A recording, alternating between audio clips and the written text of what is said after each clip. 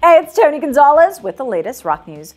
Loudwire is back from Austin, Texas, where we put on a couple of incredible showcases with our friends over at Clairvoyant. On Friday, March 17th, the first of our showcases at the Sunset Room kicked off with an insane set by Godmother, followed by a high-energy performance from Primitive Weapons, and the first ever U.S. show by Giraffe Orchestra, the supergroup featuring members of Mastodon, Alice in Chains, and the Dillinger Escape Plan. The next day, the same venue was packed again as Ringworm, Fister, and Thou got things started, followed by explosive sets from Pig Destroyer and Power Trip, who absolutely tore up the joint.